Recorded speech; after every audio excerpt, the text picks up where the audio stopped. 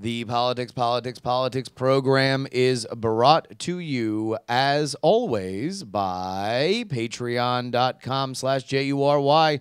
This is the way I do the show, folks. You give me money and I keep talking. We bumped this thing from 1 day a week to 3 days a week, and now, you want to know what? It's not just your old buddy Justin talking into the can anymore. No, he's bringing other people on to prove that he indeed does have friends. So, go ahead and support my effort. Please, be the father that I never had and recognize me when I'm trying hard. Patreon.com/JURY is where you can do just that. Also, thecontender.us, before our design half of our quartet left for Mexico for an extended sabbatical, they made these awesome Contender logo pins, these lapel pins. We were going to just use them internally, but I thought they were so rad that I just put them on sale today. So if you want to buy them, go ahead and get them. There's not a lot of them, so if you like the way they look, go ahead and get them now. Go to bit.ly/votingpin. Again, bit.ly/votingpin. But enough of talking about how we pay for the show. What do you say we go ahead and do the show itself? Politics, politics, politics, politics.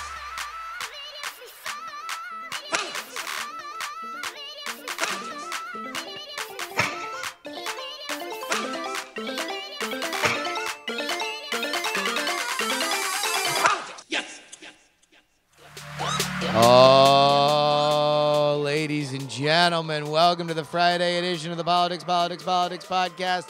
As promised, we are doing guests now.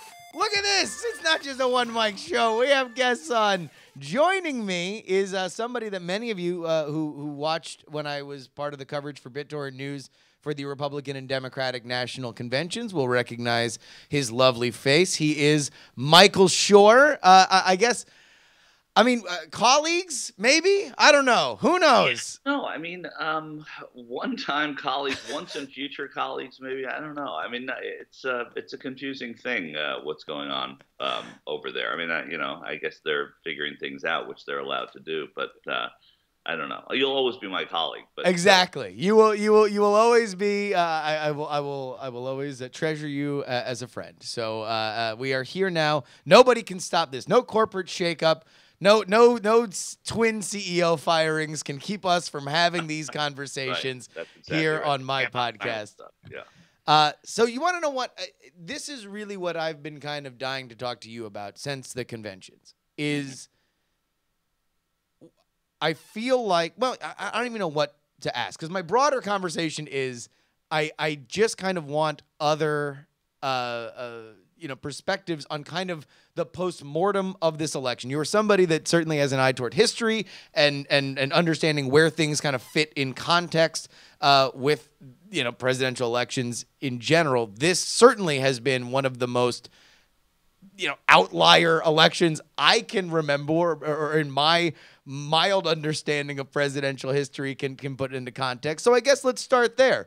Where does this fit in the larger context of presidential elections? Well, listen, I can only speak to the ones that that I've lived through and in recent history know and have studied, which probably starts, in earnest with the 1948 election. That I started learning about Dewey defeats Truman, which may, in fact, many in the Trump camp are hoping is the type of headline they see on. Yes, they're hoping that a triumphant Trump holds up the newspaper, Hillary cucks Trump, and they will stuff it right back in the Democratic opposition's face.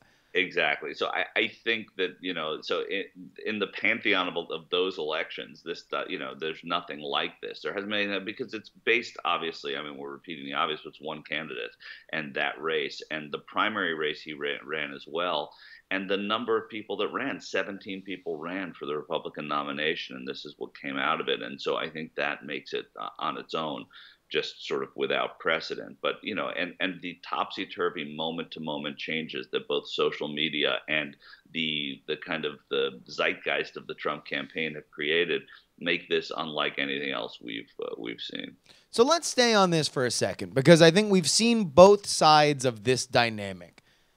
Are you surprised that this election pretty much from pillar to post. From the moment where Megyn Kelly is asking questions at that first Republican debate in Cleveland to this second as we talk to each other, that this has remained a referendum on Donald Trump on some level.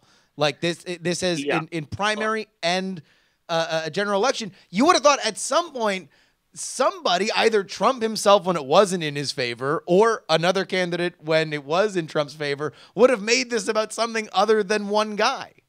Well, Bernie Sanders tried to make it a referendum on Hillary Clinton to a degree. Although he came with ideas and plans, he tried to make it about Hillary Clinton. And because Donald Trump is who he is, it kind of emasculated the Republicans in making it about a referendum on Clinton. So by default, it became about Trump because of who he is. So I'm not surprised now because we're so used to it. I was at that debate, that first debate, and the way it kind of, from the very first question, as you said, we saw this. Of course, nobody there could have predicted that Trump would have gotten the nomination on that day in 2015. But there was something different about this election from that very moment, and that has stayed consistent. But again, the October surprises, there have been, they started in September and they've gone through to right now, where the FBI is reopening the case on the emails. The ABC News Politics reporting that.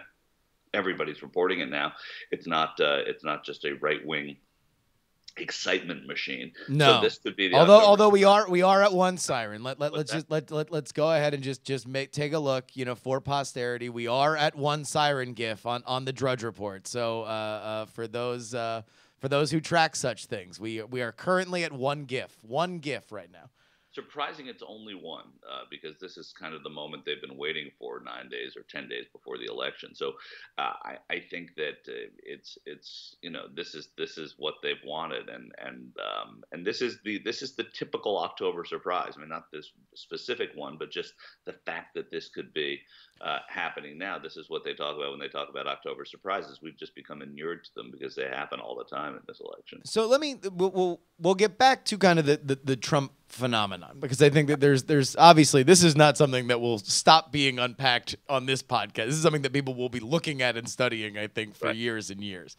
But let's get into the riches of October surprises for which we've gotten, because I almost feel like, number one, there have been so many that our taste buds are kind of even worn out for them, and specifically, it seems as if in energy, not only by voters, but by the media, that everything kind of crested at that Billy Bush grab him by the pussy tape, because that was so kind of beyond the pale, so crazy, that now even when other things that I think in another election would have certainly at least caused ripples, would have at least been like potholes in the road for a well-run campaign, are just non-existent, because it's hard to match a candidate in his own words talking about sexual assault and then having the Tiger Woods parade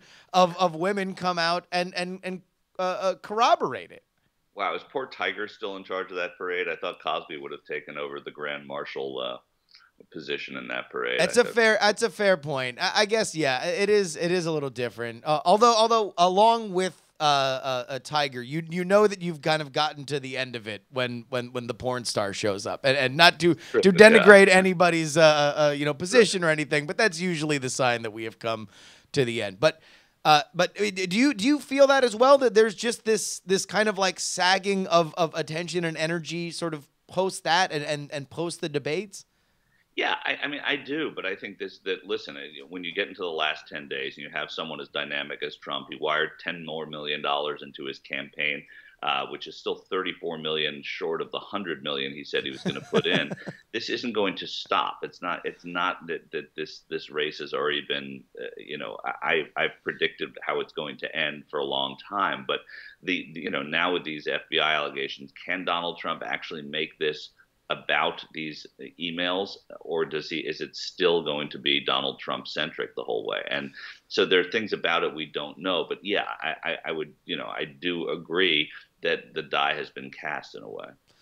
So there are two moments, if we're going to look at the trend lines of the national numbers, which on some level inform the state numbers that actually decide who becomes president, that Hillary Clinton sagged. One was Director Comey from the FBI coming out, and although not pressing charges, not recommending to press charges, does directly contradict things that Hillary Clinton has said in public. And then there was the Republican National Convention, which obviously those conventions give X amount of bounce on either side, and Hillary Clinton a week later wound up having a larger one.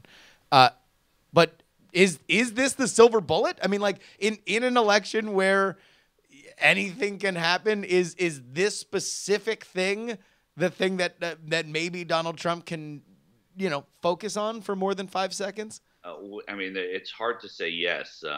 If you say yes now, I'm going to say yes, because if I'm wrong, everybody's been wrong, and I'll just be another one of the billions that have been wrong. But if I'm right, people say, Michael Shure got that.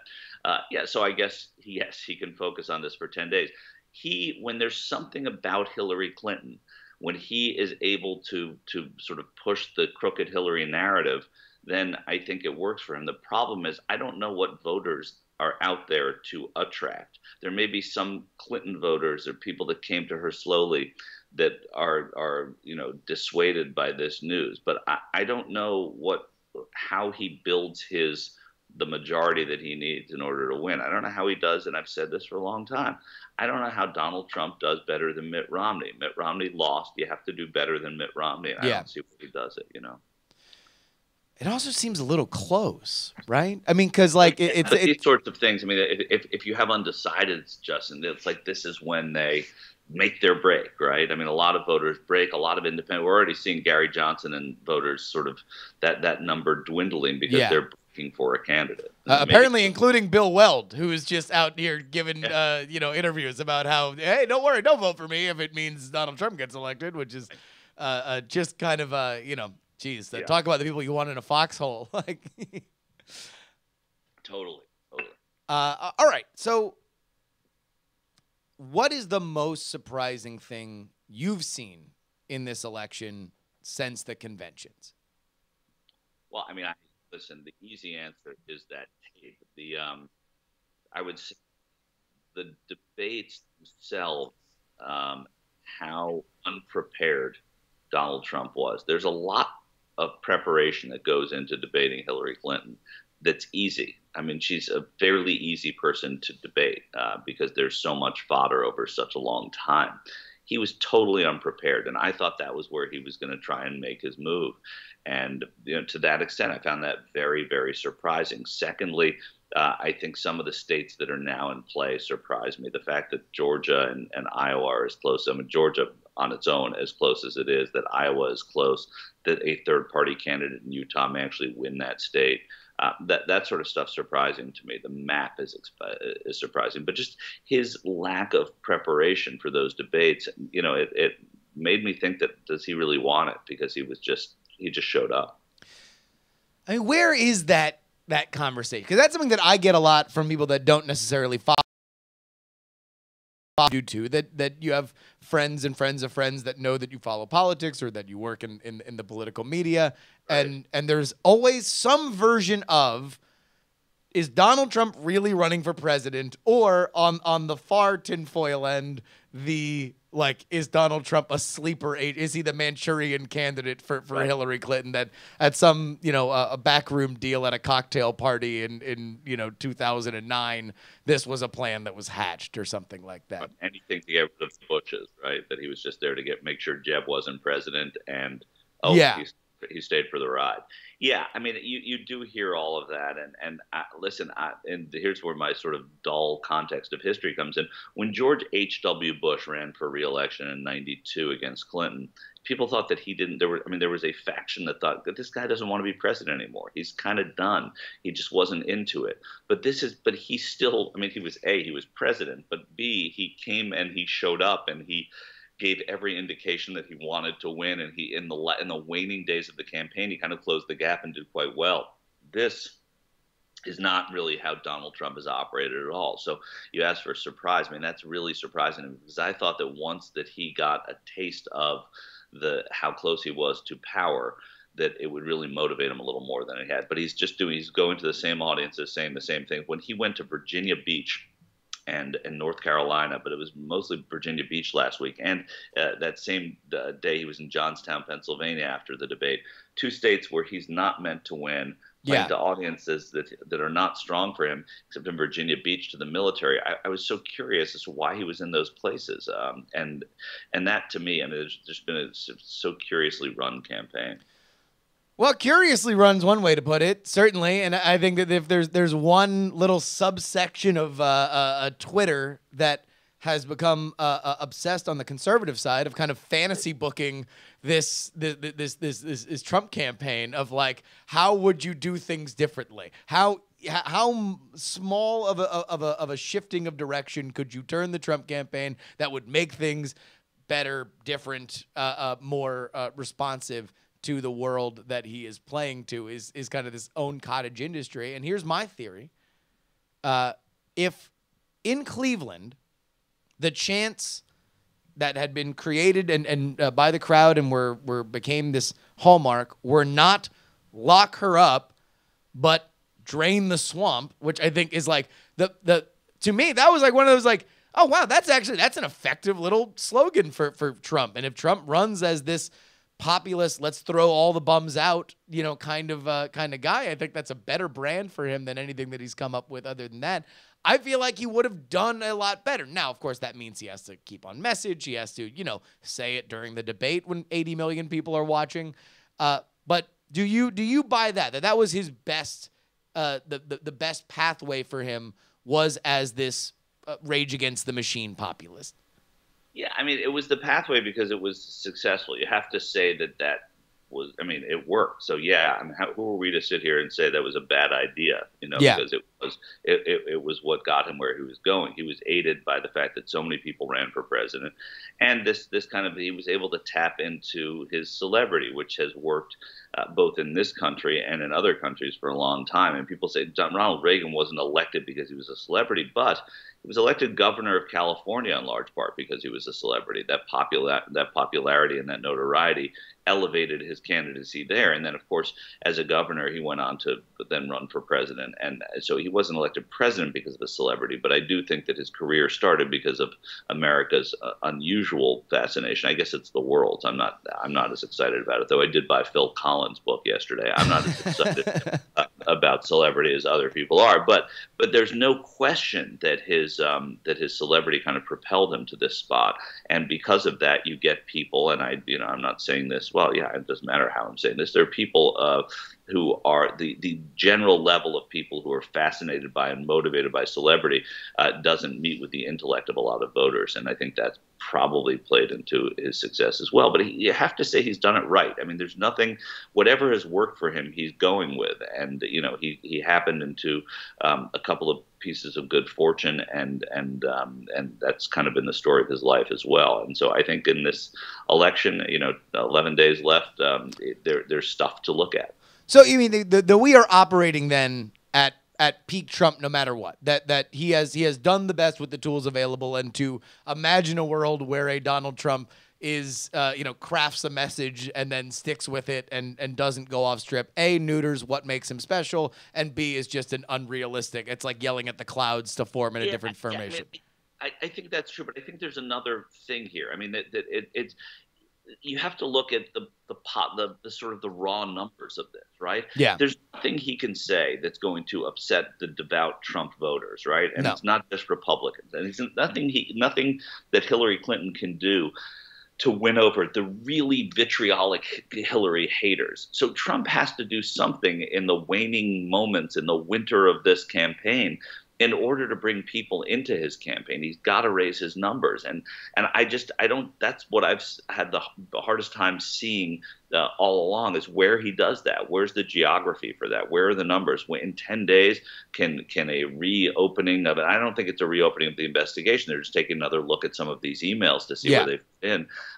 Can that change? I don't think that's going to change the dial. I think for a couple of days it might, but I don't think it's going to change this election. So I still don't see where he grows his number, and that's all he has to do to win the presidency. I think that's, as I've thought about it in the back processor while doing this amazing interview. I think that part of this FBI thing, it's going to go for, it's an announcement, right? So unless there's another leak or another announcement that this is happening or what it is indeed focusing on, this is kind of a 24-hour story, right? It's just well, yeah, but except it's not going to be, because he's going to talk about it for the next, until the 8th, or maybe until his concession speech. He's going to talk about it. Oh, certainly, and he will. Stuff came out earlier, and what this also does is it gives Republican Senate candidates in these close races something new to talk about too, which is always the thing that's forgotten. This isn't just about Donald Trump. If the Republican Senate is able to hold, then it's going to be, very difficult for Hillary Clinton to get around this stuff for a while. In another election, running against somebody different, how do these WikiLeaks emails rattle? How do these land? Well, listen, if you had, I hate these hypotheticals, because sure. Let's say you had another candidate who wasn't Hillary Clinton, or yet let's say, better yet, let's say that another Republican candidate who wasn't Donald Trump was running, right? Yeah. Well, there would have been months of negative campaigning against whoever that person was. So the person, if we close our eyes and look at, John Kasich would be doing much better. The John Kasich that we said goodbye to in May is not the same John Kasich who you would have seen, on the ballot now, because he would have been a battered John Kasich with lots of opposition research and mistakes on the campaign trail. So it's not the same quantity that you're dealing with on Election Day in November that you had in the primary. So it's easy to say pie in the sky. Bernie Sanders would be running, roughshod all over Donald Trump. Well, sure. Donald Trump would have for half a year been battering, and the Republicans battering Bernie Sanders, so it wouldn't be the same Bernie Sanders that we saw and loved. So let me rephrase it then. Let's just look in the fantasy baseball sense that we have standard the value over replacement Republican candidate, right? Hillary Clinton is Hillary Clinton, and these emails start to surface. Like I think in a world where we freak out when a presidential candidate doesn't give a good answer to a plumber, these emails make more of a noise than they have now. Well, if you still had Hillary Clinton in a keeper league, by the way, I'll tell you what, that was a good find post 08, man. Have you kept Hillary in your keeper league? That was a good snag. Exactly. This is where you're supposed to be rewarded, right? Yeah. But I mean, do you think that these would have been more damaging? Like that there's it is the uniqueness of Trump's candidacy. I think yes. That mutes it. First of all, there wouldn't have been. We talk about October surprise, and for people who don't know, that is typically in every presidential election, there's been something that's an October surprise where there's a bit of news similar to what we've just gotten that changes the course of the election in some way. Certainly changes the conversation, right? Yeah. This election has given us a surprise almost once a month. So, and that's where it would have been different. Had there been another candidate, the October surprise would have had greater impact, because there would not have been a September and August, a July and a June surprise. So, to that effect, yes. So if it were, yes, there would also be a party that was organized around a candidate to deal with these things and to press them and to spread them. And so I think that would have been, they would have had a lot more backing. And to have, surrogates that, say things appropriately and stay on message and know what they're saying, and maybe have offices get yard signs and bumper stickers. It's, let's take a look here at, you mentioned that the big thing that has stuck for you has been understanding, where does Donald Trump get to above Mitt Romney? Like, how does he, like, that was a losing proposition for Mitt Romney. Right. How does he do that? And what you've seen from the Trump campaign is, okay, well, here's where the math is. It's in independent voters. It's in blue-collar voters. We're going to take some of the blue dog Democrats who feel uneasy about where the economy has gone in rural areas, and we're going to turn them into Trump voters. Yeah. All right, go ahead. I mean, that's the assignment. Yeah. Exactly.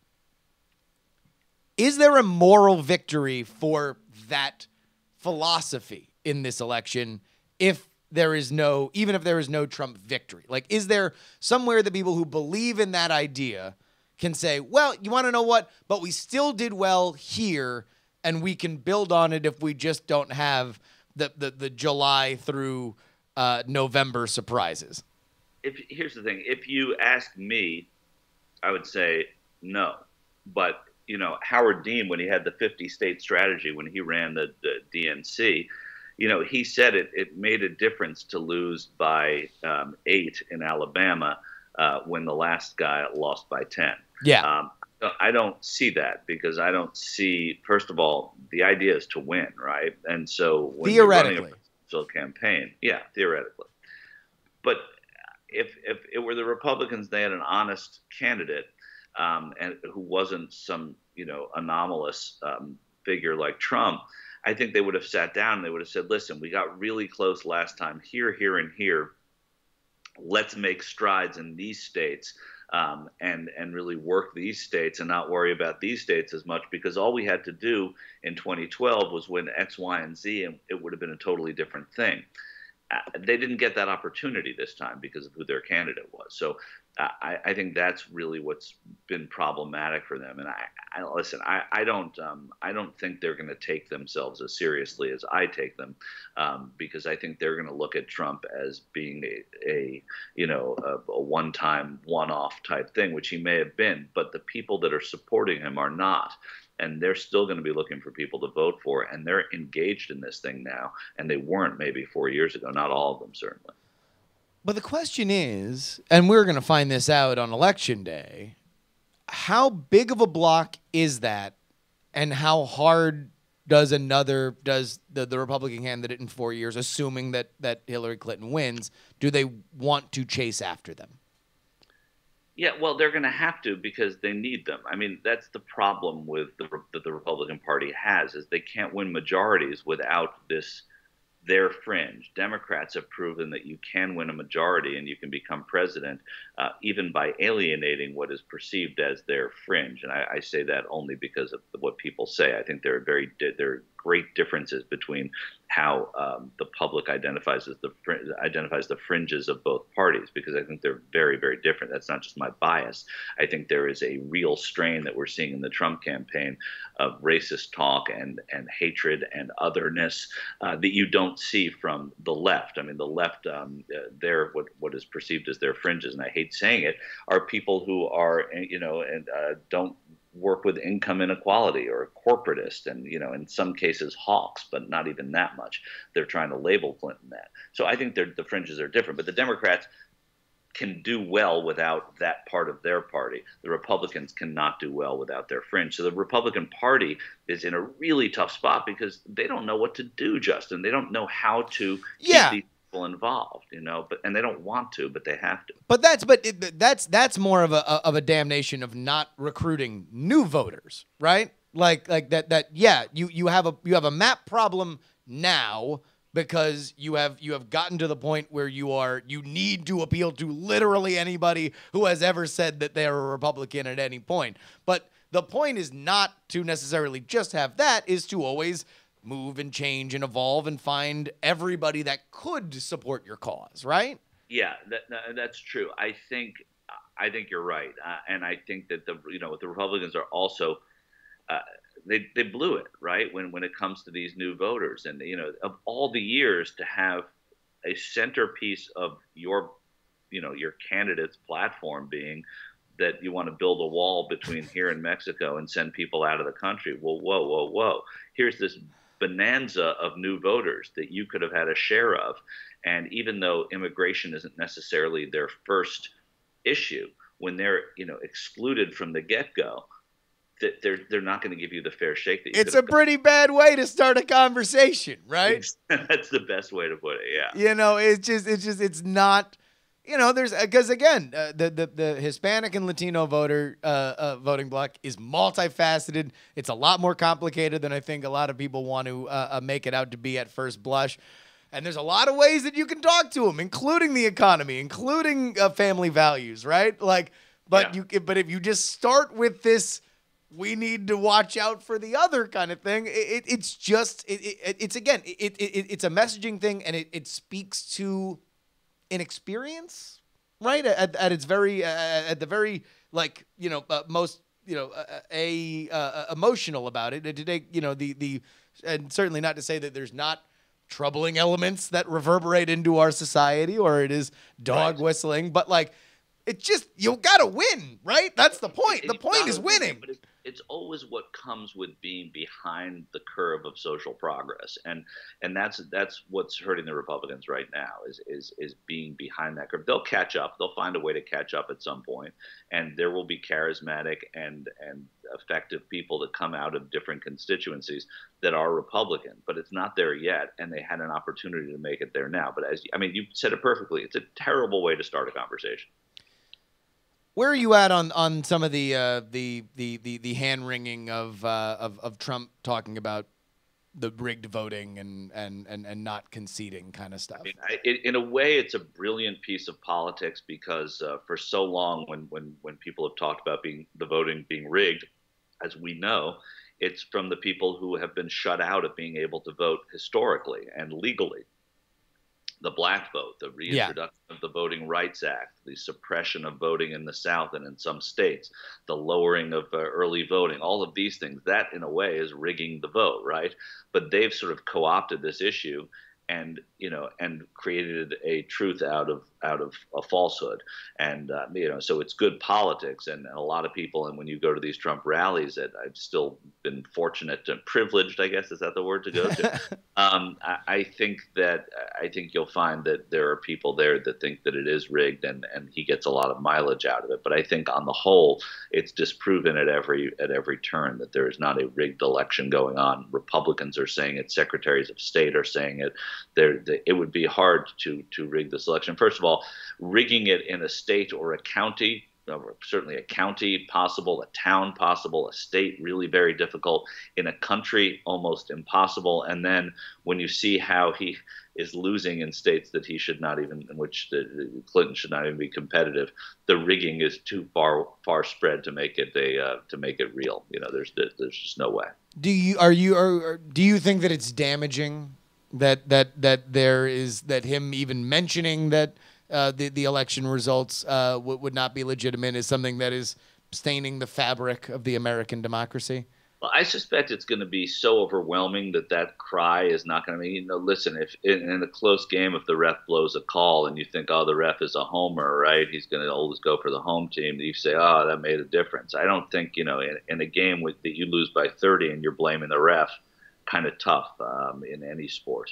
But I was thinking of football or basketball because 30 goals, you definitely can't blame the ref in hockey. But no. I think there's a sense of that. So his demeanor after the election, I don't think will matter because you're going to see Republicans scurrying from him almost immediately after he loses. Do you think we get that? That's one of the things that I absolutely agree with, that I think that we are going to get the piñata season of Donald Trump, and it will probably happen by dinner time on election day. That we're just going to get they won't be able to line up fast enough in front of those cameras to repudiate Donald Trump. That's true. And then this sentence will be said a lot. But to his credit, Governor Pence, fill in the blank. Kellyanne Conway. Do you think that Kellyanne Conway? I feel like she's like maybe the only person that has come out of the Trump campaign that is going to be looked at as getting credit for being there effectively. When you work for 4 candidates in one cycle, eventually you're going to hit, right? So yeah, I guess so. She's kind of But again, she did work for Donald Trump, and so there's a credibility gap that's going to hurt all these people at some point. If you are, yes, I mean that people get rehired, bad managers in baseball just to keep this thing going, just Sure. get rehired.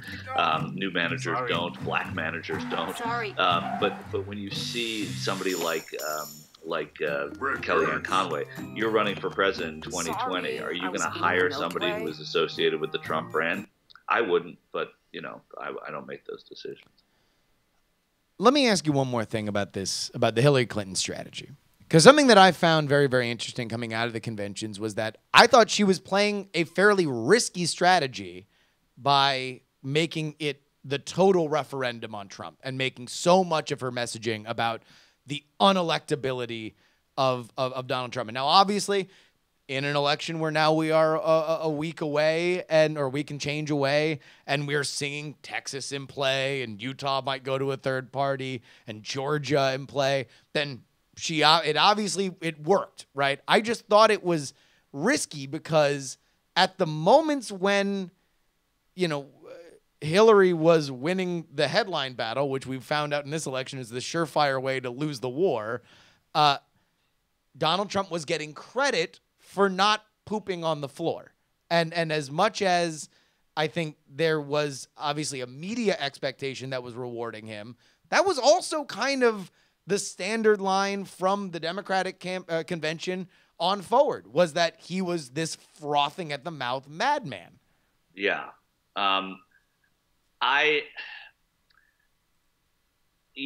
mean, it's hard to say what the good plan was. That's something I guess you do afterwards. I think that Donald Trump, by default, I think that the people that engaged, I think that the Clinton campaign learned from the Republican primaries. People that engaged with Donald Trump did not do well, and the people that let him implode tended to do better. Of course, he won, so nobody did better than he did. But I think that I think they made a calculation that let this guy be a show that goes under, and by that sense, more people are going to buy tickets to your show. And I think that's, you have to say that's worked to a degree, and it's worked because it's, that she is competitive in places that a Democrat would never have landed a plane in October before an election. So I think that's important to look at. And so I think, I think they did the right thing. Oh, yeah. I mean, listen, it worked. It absolutely worked. It was just one of those things where it's like if somebody could have put a trank dart in Trump's neck and just told him to take a nap for 2 weeks, I think it would have been hard, because you have to constantly prove it, because it's such, if all of it, all the national ads are just, in his own words, Donald Trump saying crazy stuff, and then you come back from break to CNN and he's saying something reasonable or something you agree with or something populist, then it immediately undercuts that message. Exactly. Yeah. And so I think that there are other ways to have skinned this cat. Sure. At this point, this one seems to have been the good one. But 100. Hey, listen, there's a possibility that along when Paul Ryan and John Kasich are elbowing each other in the ribs to get in front of the camera first to talk noise about Donald Trump, the other thing that might happen is we might be getting the live shot from Austin, Texas, where Democrats are celebrating a win. Now, that is unlikely based on the numbers, but the fact that that's even a possibility is just a freak. I mean, like a Mormon won Texas by 16%. Like, you go to West Texas and try to tell somebody about the Church of Latter-day Saints and see how well that goes over. A Mormon won by 16. That's very, very true. And listen, the other thing is, no matter the margin, I don't think that I think this would be it would not be considered a mandate by any chance. And I think the Democrats should know that. I mean, this was not people sort of, even if they win Texas, Hillary Clinton didn't win Texas, Donald Trump lost Texas, if that's the case. Yeah. So I don't know that that's going to happen. But so the Democrats have to be very careful not to have that sort of cock of the walk, attitude about them when at the next day. But by the same token, it does give them the ability to say, hey, listen, as we govern, we can start engaging people in places we never thought we could. And that's where, you talk about your 50-state strategy or whatever. Yeah. That's how you build. You don't do it in ways that are artificial. But if you do have success in places you wouldn't ordinarily have had it, by all means try and exploit it, because it could stay in some places, not Texas, but Yeah. Although I'll tell you what, if there's going to be obviously a big celebration if Hillary Clinton wins, especially in the fashion that it seems by the numbers that she will on November 8th. But on November 9th, these emails are still going to be there. And this FBI investigation, whatever it turns out to be, will likely still be there. And this time, Donald Trump will probably still be talking, because that is kind of the nature of Donald Trump. But it will be diminished now that he is not in position to be president. And that's going to be very interesting. Or CEO, because apparently he's sullied the name so much that people are taking it off of some of his properties, and nobody wants to stay in hotels called Trump. So you want to know what's fascinating about this election, amongst the million other things, but I think for political nerds like me, is you've seen some of the dyed in the wool, at the barricades Republican operatives that have broken off from Trump, kind of giving this, I think, very interesting commentary. Like Frank Luntz, I cannot get enough of Frank Luntz talking, and that's normally something I would never say in my life. Right, but it's like he's got some very interesting stuff to say now, and the fact that I think he knows by his own numbers that Donald Trump is not going to win. I think he's got obviously an insight into a conservative voter, and it's been curious. And one of the things that he said on that topic was that Donald Trump has effectively, and he knows him because he did a lot of polling for Steve Wynn. Right. That he has effectively changed his brand from high-end luxury, or more specifically, upper middle class people who want to live luxuriously, right? Right. To pins and buttons. And he'll be able to sell 1 trillion pins and buttons, right? But he's talking to the Shoney's crowd now. And that not that there's anything wrong. Hey, listen, man, I sell stickers. I'm all about the $5 price point. But at the same time, that is a change for him. And that's the reason why, that Trump hotels are going to be Scion hotels going forward. Right. Well, just interrupting for a second. Are there still Shoney's? I think there's still Shoney's. Okay. All right. Because, by the way, I'm in the Shoney's crowd, if that's the case. Yeah. Yeah, I mean, that's exactly right. The transformation of Citizen Trump after this election will be interesting to see what happens to him, because you would think that a run for president would not sort of, diminish who you were. But this one certainly, I imagine, professionally will have, be very difficult, especially in New York City, where he spends a good amount of his time. Oh, there's Shoney's. There we go. Listen, the fresh new menu here at Shoney's, gourmet style salads. Look at that. Huh? Not gourmet salads, gourmet style salads. Gourmet style salads. Right. If they were gourmet, this is how we would make them, but they're not. So they're in the style of. All right, last question. And listen, we got conservative listeners to this show, conservative viewers to this show, and I'm sure that these kinds of lines of questionings are stuff that you can just feel free to cut out when we are talking about Trump's first 100 days in office after he surprises everybody. But I do want to ask this. Do you buy the TV show thing or the TV network thing? Network thing? Well, I mean, listen, do I buy that there's interest in doing it? Yes. Do I buy that it's going to happen? No, I don't. I don't think it will. First of all, it's a terrible time in business to start a network. Yikes! And as we know almost intimately, it's hard to keep a cable station on the air, as I know pretty intimately. And so I think from a business standpoint, at a time when business is not going to be easy, that's going to be tough. But it might be the kind of thing where he could have some success doing it because of that. That's where his brand is strongest, with a finite number of people. We'll know that number of people shortly. But the number of people that would tune in to watch something like that. It hasn't launched very well. It looks like it was done. I mean, this is much, much more professional than the Trump network. And he's trying to trumpet it as something really huge. But so I mean, could it happen? Yeah. I mean, if he needs a hobby, but I think he's gonna need a space in which to rehab his image professionally, and I don't think that that's going to be there because I think it can be too caustic, and he has a lot of people that invested in his companies, and once his taxes come out, which I guess Governor Pence should be any day now, right? We'll see a little bit of who he's indebted to. Yeah, I have a tendency to believe that we will get something, but it's going to be far more along the lines of a Facebook page than it is a full 24-hour right, news but network. Here's the thing, Justin. If it's like the Blaze, is that something? Because I don't think of that as something, right? I think that some of this really way out, fringe, hard to access stuff isn't substantive. So well, I mean, but the Blaze was. I mean, listen, it really depends on what he wants, right? Because the Blaze was for Glenn Beck a cash out. It was I have X amount of people. Do the math on how many people will follow me from Fox News to a pay service, right? Right. You have an outside shot of trying to get it on cable carriage, right? And maybe now even that's slightly different if you can look at these online bundles like Sling TV and PlayStation View and stuff like that. Maybe that calculus changes a little bit. But that was him. That was Glenn Beck saying, hey, look, I need a paycheck going forward. Here's my paycheck because I'm a media professional. I don't know what Trump wants because I think that there's easier ways for Trump to make money than cashing out 10% of his followers now. For right? Sure, yeah, that's right.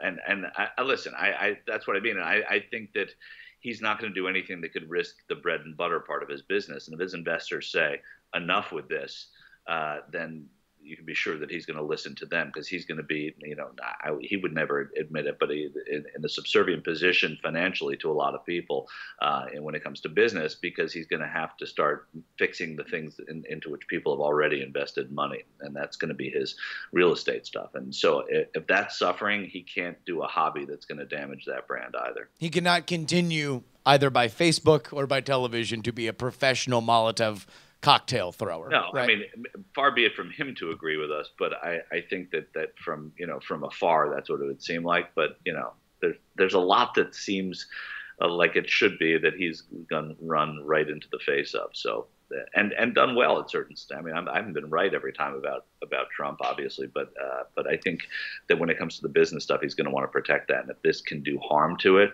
I think people would advise him against it. But he's got that ego too. Yeah. Listen, I was loud wrong. I made the declaration after the primaries that I was out of the business of fully doubting Donald Trump. I was not going to be surprised. I will now be surprised based on the numbers if he's going to be able to pull this out because, that is a rail, Philippe Petit who walked across the World Trade Center had a more luxurious pathway than Donald Trump has to victory on that current electoral map. That's exactly right. Agreed. Plus one, as they say. There we go. All right, Michael Shure. I'll tell you what. I got one more one-word question for you, and then we'll get you out of here. Which ruby red state on Election Day does not go for Donald Trump? So I'll leave Utah in there if you are indeed if you are a McMuffin believer. The sign of a true friend is one who leaves Utah. I'll leave the Utah on for you. I don't want to take that bait. I was just in Utah covering that race, and I think McMullen's going to win. I mean, that's my anecdotal hunch talking to people and talking to young voters in Provo and in Salt Lake City is that this guy is, they just don't, their families, they're talking about their families. And when, a Mormon student in Provo is talking about his family or her family, it's a bigger family than mine, generally speaking. And so they're saying that they're not going to vote for a Republican, but they would vote for McMullen. But I guess if I was going to take a bite of this contest, I guess I would go to Arizona. As a state that's pretty red. It's been pretty red, and I think Clinton could win that state. Which, I mean, and just another element of this topsy-turvy election, likely that Hillary Clinton could win. John McCain up double digits. That's it. Those things are amazing. Crazy pants. Stuff. I mean, crazy Carolina crazy. Could be the same. The spread is not as big. And boy, Marco Rubio's in trouble. That race has tightened dramatically. The Herald, for the first time in a long time, not going for Marco Rubio. Not going for Marco, the Herald, huh? I didn't see that. I saw. I mean, the polls there have been weird because he was up like 5, then it dropped to 2. But at the same time that it dropped to 2, the DNC pulled their money out, and then it kind of went back up to 5. And now I saw a poll today that was even. So who knows? Yeah. I mean, I think if there's one. Geez, talk about the walking nightmare of a year and a half for Marco Rubio. Like, Well, can you imagine? I mean, finally going back into the race and then also the high profile that other Republicans have taken in this campaign. And so if he wants to look at 2020, that it makes it all that more difficult for him. So many people who endorsed him who wouldn't go back. It's going to be hard. I mean, not to mention the fact that, I am sure there is a moment when he's watching video of Hillary Clinton collapsing, walking into her van, that you could just imagine in some Rick and Morty alternate universe that he would just have the Instagram of him doing pull-ups for his 6 a.m. workout, in this vastly different election season. Michael, where can people find you? People can find me. I'm covering this election, this campaign for the Young Turks. So at theyoungturks.com, I've been on the road for them. I'm going to be with Donald Trump on election night, wherever that may be. It looks like New York, but now that Clinton's going to be there at the Javits Center. There's new whispering that Trump may be in Florida, but I'm going to be covering this election for the Turks, and then thereafter I'm going to. I'm always a Turk at heart, but I'm going to be looking for another fabulous network job, or Justin and I will get a phone call on November 9th from the good people at BitTorrent Live. Maybe even November 8th or the 7th. Hey, listen, who knows? It's whatever. I'll text you. I'm sure there's all sorts of fun stuff. Right. Stuff that we shouldn't even say here about BitTorrent. But, listen, at this point, it's like, all I got, I have very sporadic emails from them that are still coming from at BitTorrent. So, so there's something's there, and if they have a problem with me joking about it, then they're more than free to continue to be a thing and give me money. So that would be great. As long as they get it, right? Exactly. So you'll be able to see me and Michael on our new show on the Trump Network. After the election, I'm sure it'll be great. Michael, thank you so much for joining me. It was a blast, Justin. Anytime. Thanks a lot. Okay, absolutely. Bye-bye. That, of course, Michael Shure from the BitTorrent News Network, the Young Turks, does so many good things, man. I really, really love Michael Shure. I know that he is going to be somebody that, for many of you, is not your political cup of tea. But here's the one thing that I really, really, A, I wanted to focus on, and B, I hope that everybody can appreciate, is no matter where Michael is, personally on the political spectrum, that dude knows his stuff. He has a very, very encyclopedic knowledge of presidential politics and politics in general. I remember hanging around with him during the conventions, and he would just be able to just pick out literally like every congressman walking by. Like, you wouldn't even see their whole face. It would just be like the eyebrow. You get like a wisp of an eyebrow. And you're like, oh, that Representative King. All right, you want to know what? Let's just go ahead and do our emails. This is real behind the curtain stuff. I had everything up here. But then, I don't know if you guys heard that in the middle of the interview. We wound up having some random music play, and it was a pop-up, an autoplay pop-up. So I had to close literally everything before I found it buried behind everything else. So I'm totally screwed here on all of my prep. So you want to know what we will do? We will do the pole dance to end the show, because we will do our mailbag now. Elijah writes, Hillary Clinton. Oh, wait, no, this is our tortured metaphor. Hillary Clinton is the architect. She's part of an all-encompassing, well-run machine that promises you the same mostly peaceful and mostly stable world that you've been used to. In exchange, she merely asks that you pay no attention to the man behind the curtain and not ask the wrong questions. Also, her humanity is questionable. Trump is Agent Smith. His ultimate goal is absolute power, and he considers other people to be nothing more than a means to an end. Whatever principles he has are dwarfed by his own ego. He has also seemed to double in strength every time he should have been defeated. That's a good tortured metaphor. I don't see where we get a Neo, but I appreciate Elijah for emailing in.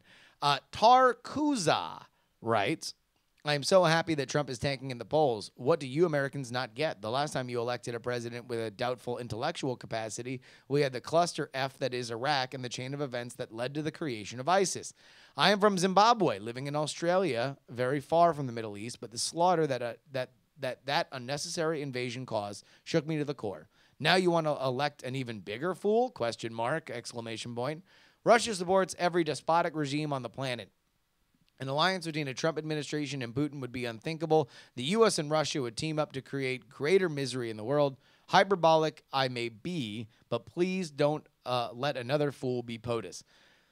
Now, here's a funny thing. I wanted to read this, number one, to give a sense of what people from far outside America have to say about it, but also because, Tar, homie, what many Trump supporters would tell you is that only one person that you have mentioned is for interventionist policies. So if you are for the American president not running all willy-nilly into another war, then you should get on the toot-toot on the Trump train, which has no brakes. Oh, by the way, I didn't notice this because of the way this is formatted, but Elijah, from back to the tortured metaphor, he did mention that we are Neo.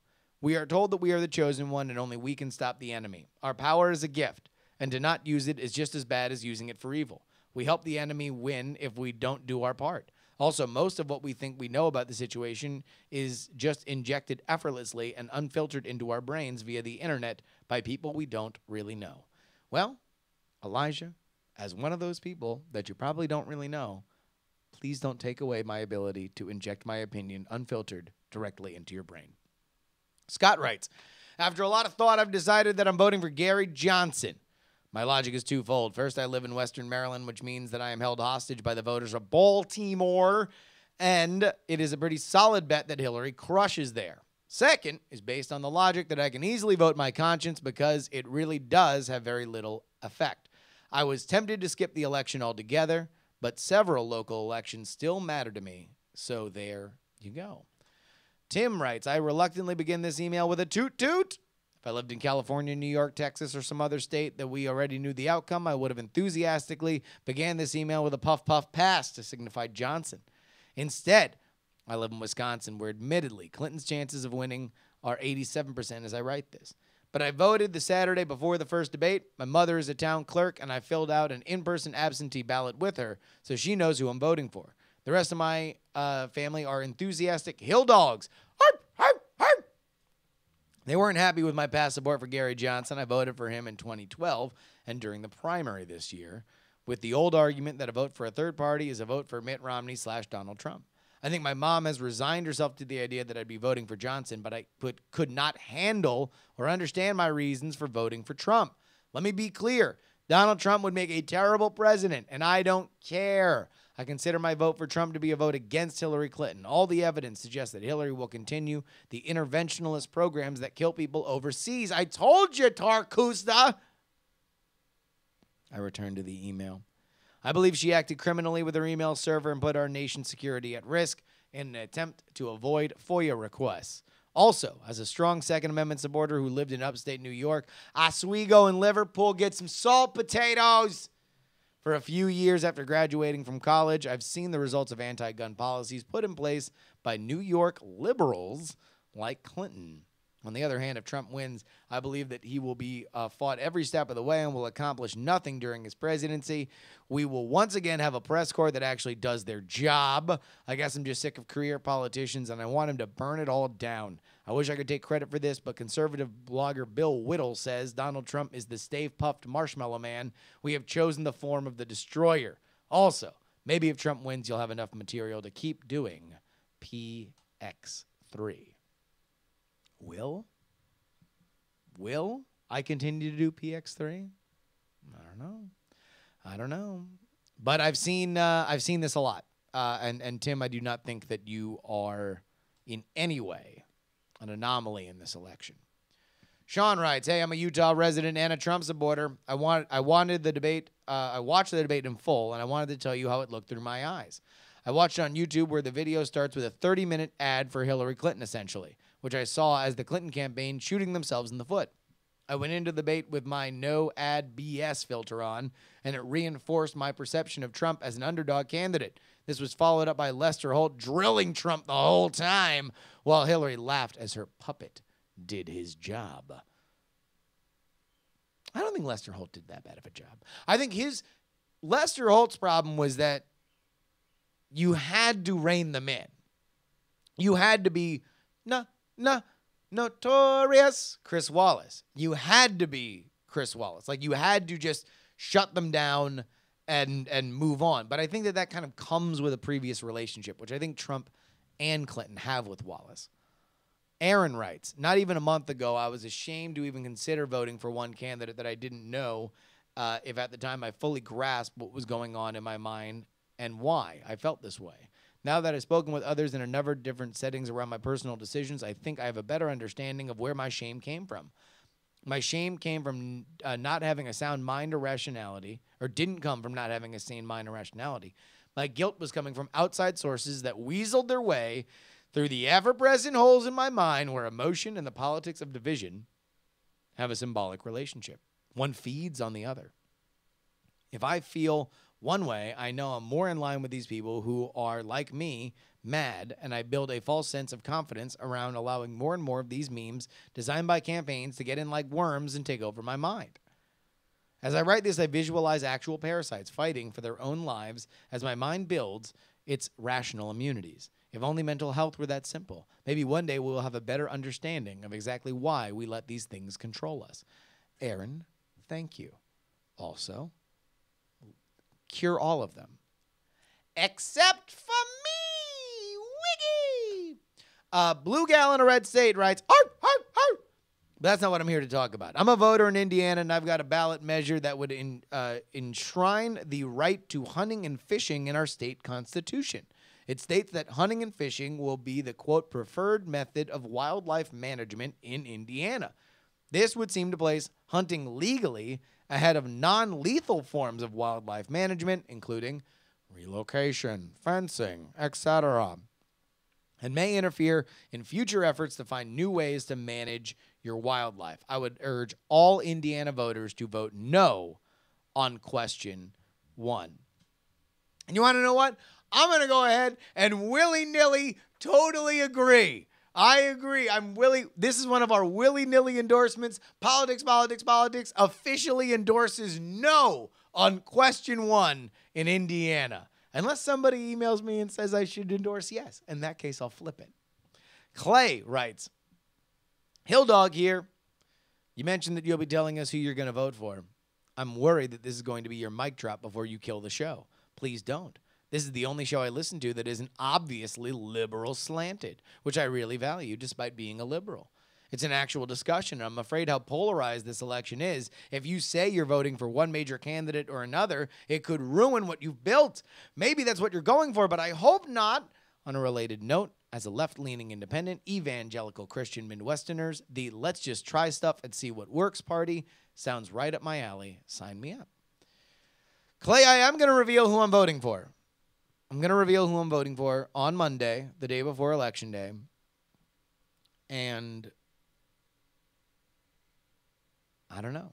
I think it's going to piss some people off. I did it last year. I did it on jury. I revealed who I was voting for. And I am very much a steadfast believer in the idea that judge me by the content of my work. You know, judge me by the volume. Because whether or not you agree or disagree with who I'm going to vote for, well, you know, that's I want to prove that you can get somebody who can do both, who can have a political opinion and talk about politics in a way that does not necessarily tilt right or left. John P. writes, "No arfs or toots in this one. Can I just say how much I'm in love with all of you? I love the fact that this is a way that I can legitimately make a living. I love that I can read a phrase. No arfs or toots in this one. I love it. I don't like any of the candidates. I was reading an article in the newspaper that talked about Hillsborough County, Florida. This area averages a considerably higher voter turnout than the national average, and it's split evenly between Republicans, Democrats, and independents, and has a disproportionately high number of Hispanic and black voters. But the most interesting fact about it is that the winner of this county has won 19 of the past 20 presidential elections. As someone from upstate New York, go to Dinosaur Barbecue, where the most Republican votes will always be outnumbered by the Democrats who are voting in New York City. It is hard for me to understand the dynamics of areas like this. Is the county a swing county that determines the winner of swing states like Florida? Is it secretly the only county that matters in the election? Or does the county just coincidentally have a demographic that perfectly reflects the opinions of the entire U.S.? John, it's the latter. They're not necessarily, they're bellwethers maybe, but they're not necessarily the way that you win an election. So in Florida politics, the way that things normally work, and things are changing, but if you're a Democrat, you have to turn out heavily Democratic counties. They're very, very important for you because by and large, the state by volume is red. So Hillary Clinton, that's why you're going to see Hillary Clinton a lot in Orlando and the surrounding areas, which that's actually a swing county. Orange County is a swing county. But like Broward County, Miami-Dade, that kind of, those counties, if you do not turn those out in numbers for the Democrats, then you're screwed. Because you need those votes. You need those Democratic. You need those Northeastern expats that are now living in South Florida if you want to win Florida. So, yes, it's a bellwether. No, it's not how you win. Tom writes, I love the Politicsx show and the political circus. I wanted to send you a taste of what Georgia's ballot is like this fall. I think this is a good conversation idea, and I'm interested as to what other states contribute or if there are any Georgians who have alternative takes on my position. The first one is a poorly worded plan to take a cut of all public school budgets and create a fund that will allow the state to take over failing schools. The language is really misleading. Quote, shall the Constitution of Georgia be amended to allow the state to intervene in chronically failing public schools in order to improve student performance? This is controversial even in the GOP who proposed the plan because it has the likely effect of increasing all school taxes, and there isn't a system in place to know what to do when these schools are taken over. It is assumed that rather than run the schools, the state will convert them into charter schools. Well, Tom, I would endorse your position, but you didn't give me the number or the ballot number. Come on. I'm sending willy-nilly endorsements. That's the idea. All right. You want to know what? I'm just going to ask you guys because, again, all my research just kind of went to poop. So I'm looking through here. I'm looking for a city to do the pole dance. Let's see if we can find. Oh, how about this one? I think we've already done it before, but we're gonna do it again.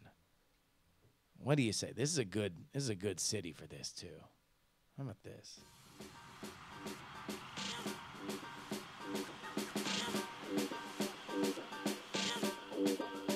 What do you say? We get off the plane. We see a man flipping cards in that desert glittering strip. Because, folks, we're in Las Vegas, and this is a Nevada. Get on the floor if you got that booty.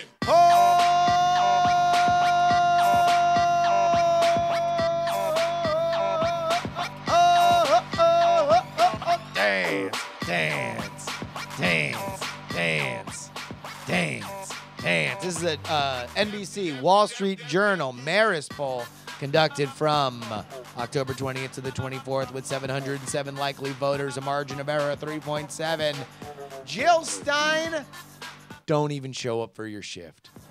Jill Stein, you're not on the schedule. Jill Stein is not appearing tonight. How about this one? First to the stage with 10 points. It's Gary Johnson! He's not a dummy. You're a dummy.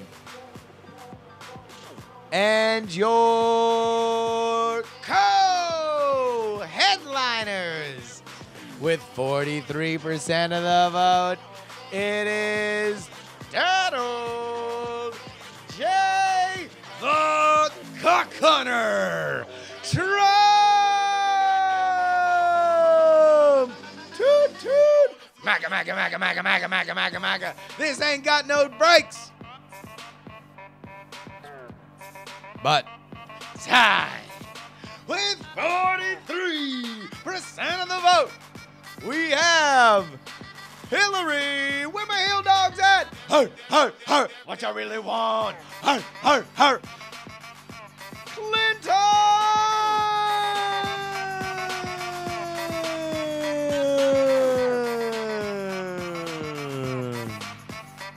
We go high. 43-43 in Nevada. That is a state that now Real Clear Politics has Hillary edging with 2% of the vote. But again, here's when I joke about Donald Trump having a very narrow path to victory, it's because he's not only got to win Nevada, he not only has to win Utah, he's not only got to win Arizona, he's not only got to win Florida, it's not only he's got to win Ohio, he's got to win New Hampshire, he's got to win all of them, right? Can't lose a single one. And then he's got to flip a blue state. Then he's got to be a play to hey, a flip a yeah. Play a hate a flip a yeah. Man, now I'm in the mood for some juvenile. All right, everybody, that about wraps it up for this edition of the show. I want to thank Michael Shure for joining us. Please go ahead and give him a follow at Michael Shure. That is Shure, and follow his work on the Young Turks Network. You can email theyoungamerican@gmail.com. If you want to email in, you can buy the Contender. Remember, the Contender pins. Man, these look so good, man. You're going to be stunting like $1 million walking into the voting booth if you got this on you. And I'm going to get these out ASAP. We got them in hand. So they're going out today if you order it up. That is bit.ly/voting pin, bit.ly/voting pin. You can, the music, of course, provided by Valesco and Trop Killers. Follow me at Justin R. Young everywhere. Continue to hit me up on Snapchat. I love you guys on Snapchat. Download archived episodes of this show at bonerwars.com. Folks, some people talk about politics, others talk about politics. This is the only show that really talks about politics. We will see you the final countdown next week.